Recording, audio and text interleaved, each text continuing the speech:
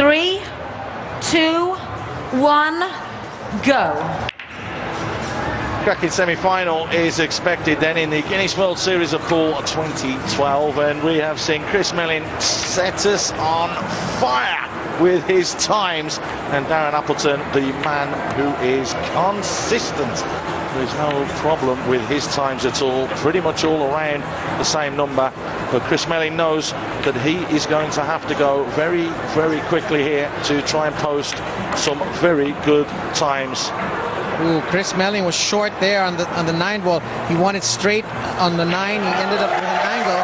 What a cut, and you can hear what the crowd think about that. Melling now has to try and take this into the middle bag.